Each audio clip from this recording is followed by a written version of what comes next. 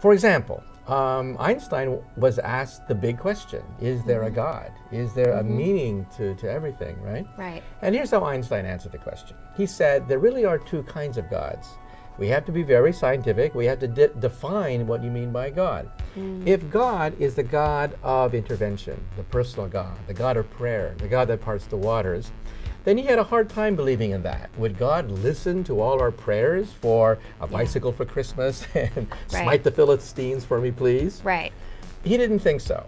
However, he believed in the God of order, harmony, beauty, simplicity, and elegance, the God of Spinoza.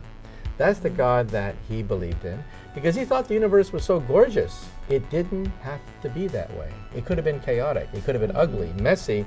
But here we have the fact that all the equations of physics can be placed on a simple sheet of paper.